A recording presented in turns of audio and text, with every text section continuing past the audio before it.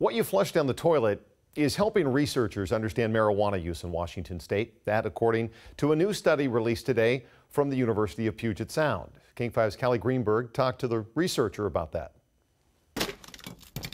It might be the last thing you'd think to find in a freezer. So this is a cup of frozen wastewater. This is actually Christmas of 2016. And to understand why the University of Puget Sound stores hundreds of these frozen samples. Here are Seattle samples.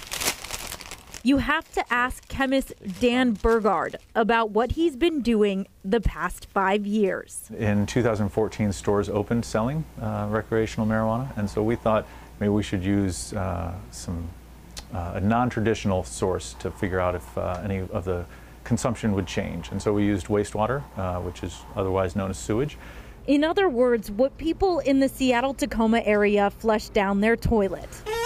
We sometimes collect a liter. We sometimes collect is what Dan and his students, a couple of milliliters. It depends on what we're looking for and how concentrated it is, have been studying. There are always potty jokes in the lab.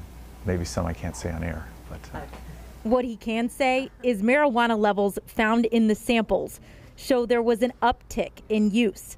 And the data compared with state revenue suggests people very quickly started buying marijuana legally. Trying to find those really low levels in a sample that's pretty complicated and pretty messy is a sophisticated technique. But in the end, it is measuring some stuff in sewage. There's been a lack of research overall on marijuana use because it's illegal federally. People forget that. Brian Smith is with Washington's Liquor and Cannabis Board. He says research like this can help people understand the growing industry. This year in sales, we're going to exceed $1 billion.